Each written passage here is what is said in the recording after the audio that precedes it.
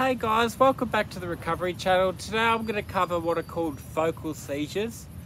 You may come across these post-stroke.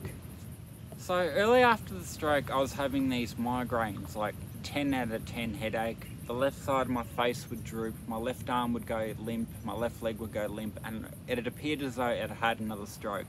So I'd be rushed back to hospital in an ambulance, lights and sirens. MRI, CT scan, no stroke, and the neurologist said, oh, you've had another, he called them turns. He later did some research and he labelled them as focal seizures. Now focal is an old word, it just means area.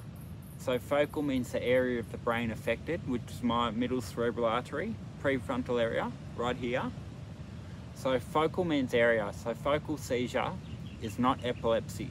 There are three groups of focal seizure. There are general, there are primary, secondary. There are several types of focal seizures, but that's how they affect me. And I tend to get a focal seizure if I've pushed myself too far, if I've stayed up too late, or I've played with the kids too much or something.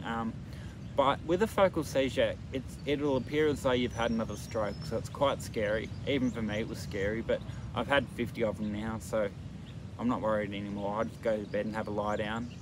So I hope that covers focal seizures, guys. Thanks for listening.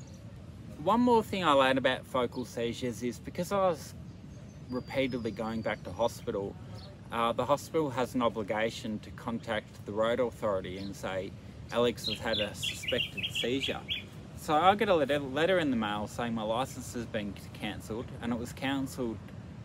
This was post-stroke, so I'd already got my license back once. I'd been driving for a year and then I got it taken off me again for I think 12 months because of suspected seizures, but it was a misdiagnosis, so were focal episodes, they weren't epileptic seizures. So I just needed to speak to a different neurologist and get him to write to the Vic Roads Authority, and they gave my license back. So that's focal seizures, guys, hope that helps. But because my left arm would go completely limp, my left leg would go limp during these focal seizures, I've probably had about 50 to be honest. The left side of my face would droop down, an ambulance would be called, I'd go back to hospital, have another MRI or a CT, and they'd say no stroke, it's just another one of these kind of, they called them turns. But later on I went to a higher neurologist and he described them as focal seizures, not epileptic, which is really good news. So I hope that wraps up what a focal seizure is post-stroke and how it affects me. Thanks guys.